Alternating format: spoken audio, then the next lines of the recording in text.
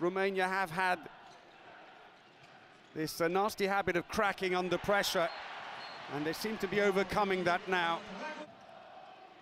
It's all square, 4 minutes to play. Back on comes Laszlo to inject a bit of pace. Yes, over the head of the keeper.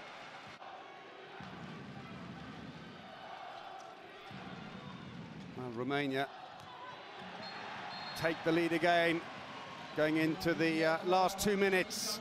They are fired up. There's nothing in this now. 25 seconds. Romania would love to steal the ball. Vyakireva being closely marked, but behind the line player. Got away from Perianu first half. But this pass here by Vyakireva into Makieva with about 10 seconds to go.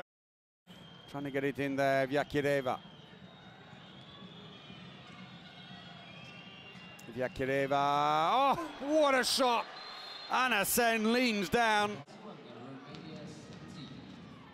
Shoots around 96 kilometers an hour, great wrist action.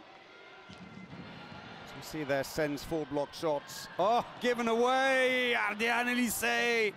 And Vyakireva is the last one you want to do that to. Smuggles it underneath, and Neagu's speechless. Ardian Elise under pressure, makes the pass, and Vyakireva goes, thank you very much indeed. Turns the defense inside out. Perianu tried to stop her, straight under the keeper. It was class, you have to say. She was completely off balance. Also almost inside the area. Neagu can barely watch. Seconds to go then, before Russia can celebrate.